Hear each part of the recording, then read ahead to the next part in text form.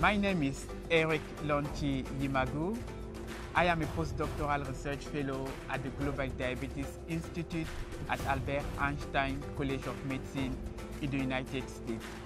Essentially, I'm doing translational diabetes research, and this is what I've been doing for the past 10 years. I was born in a small village called Bacham in the western region of Cameroon. Ever since I was a kid, I love health and medicine. I did my master in biochemistry in Cameroon, studying the link between diabetes and nutrition. And at that time in Cameroon, it was popular to believe that eating quail eggs could cure diabetes. Was it true or just a saying? So I performed a research project to test it. My paper was published showing that quail eggs did not cure diabetes at all. The consumption of quail eggs dropped significantly. I am sure those who are in the business of quail eggs are still mad at me. There are many things we don't know yet about diabetes. But one thing is certain, a tsunami of diabetes is coming. If the current trend continues, in 25 years from now, 700 million adults in the world will have diabetes. Africa is estimated to have the highest increase in the number of diabetes cases compared to the rest of the world. But alarmingly, only 1.2% of the global diabetes-related health expenditure is spent in Africa. This means very little is known about the development of the disease in African patients. But what we do know is that diabetes show up differently in people of African ancestry than elsewhere.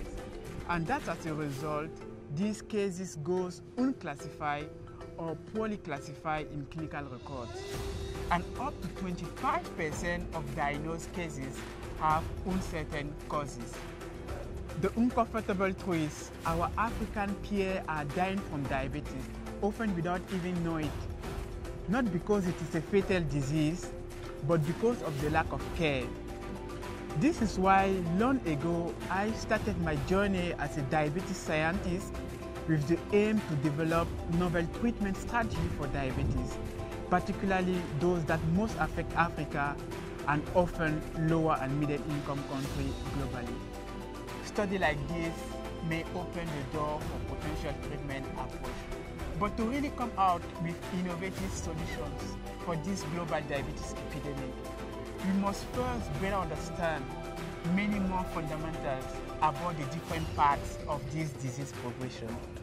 With my colleague at Albert Einstein College of Medicine, we are using highly sophisticated insulin and glucose clamps techniques to develop novel treatment for diabetes. I also supervise a project with partner in Vellore, India.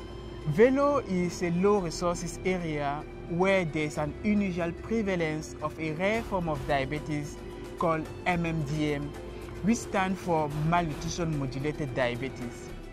Given the scarcity of this form of diabetes, sometimes we have to go to the community to find these patients before studying them in the hospital. Using these clamp techniques, we are the first to demonstrate that MMDM is a unique form of diabetes, different from the classic type 1 and type 2 diabetes. And MMDM developed due to the inability of the pancreas to produce insulin, a hormone which helps the body use glucose. All these findings helped me to build my skill set to develop solutions for the global diabetes epidemic and in Africa in particular. What about someone in Africa with diabetes who also have a comorbidity with HIV or tuberculosis or hepatitis C or even COVID, or who lack food? There are many unanswered questions and millions of people are suffering because of this knowledge gap. The challenge for Africa is to bring sophisticated studies that are currently done in other developing continents and apply them in a way that is most relevant to African population and African context. I am one of the very few scientists specialized in performing certain sophisticated techniques such as insulin and glucose clamp techniques, which afford me a great privilege of being invited to collaborate in population study all over the world.